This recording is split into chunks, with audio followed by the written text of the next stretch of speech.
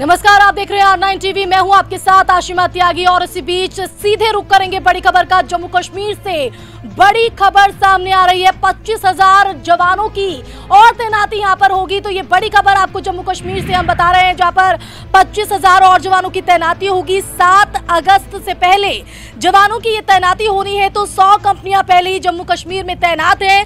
35,000 अतिरिक्त जवान जम्मू कश्मीर में तैनात किए गए हैं। तो केंद्र सरकार की तरफ से ये फैसला लिया गया है। जम्मू कश्मीर में 25,000 और जवानों को भेजने का जो फैसला है वो केंद्र सरकार ने लिया है। तो घाटी में कई दरगाहों, मस्जिदों और कुछ अदालतों से भी सुरक्षा जो है वो हटाई गई है। यहाँ तैनात जवानों को अपने जिलों की पुलिस लाइन में रिपोर्ट करने को कहा गया है। तो अमरनाथ यात्रा की सुरक्षा में तैनात कुछ जवान भी दूसरी जगह पर भेजे जा रहे हैं। तो जम्मू कश्मीर में 25,000 और जवानों की जो तैनाती है वो यहाँ पर होने जा रही है। और आपको बता दें कि 100 जो कंपनियां वो पहले से ही तैनात हैं और ऐसा माना जा रहा है कि 35,000 अतिरिक्त जवान जम्मू कश्मीर में तैनात किए गए। तो केंद्र सरकार की तरफ से ये फैसला यहाँ पर लिया गया है इन जवानों को भेजने का। तो आपको बता दें कि राज्य में अमरनाथ यात्रा 4 अगस्त तक स्थगित है और ऐसे में जो जवान वहां पर तैनात है उन्हें दूसरी जगह पर भेजा जा रहा है। सरकार ने खराब मौसम की वजह बताया था, हालांकि मौसम विभाग ने ऐसे किसी बड़े बदलाव का पूर्वानुमान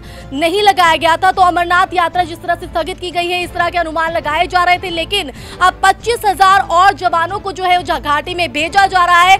ये केंद्र सरकार की तरफ से बड़ा फैसला लिया गया है। तो घाटी में आतंक विरोधी कार्रवाई को और मजबूती देने के लिए सुरक्षा बलों की कंपनियां तैनात की जा रही हैं। तो सेना प्रमुख बिपिन रावत भी गुरुवार को 2 दिन के लिए कश्मीर पहुंचे। गुरुवार से ही वो जो है कश्मीर घाटी में मौजूद है। दौरा उनकी तरफ से किया जा रहा है। तो सरकार ने करीब हफ्ते भर पहले भी 10,000 अतिरिक्त जवान घाटी में भेजे थे। तो केंद्र सरकार की तरफ से 25,000 जवानों को और भेजने का जो फैसला है वो यहाँ पर लिया गया है। तो ये जम्मू कश्मीर से बड़ी खबर आपको हम बता रहे थे। बाकी खबरों की भी अब आपको हम अपडेट देते रहेंगे। आप देखते रहिए R9 टीवी।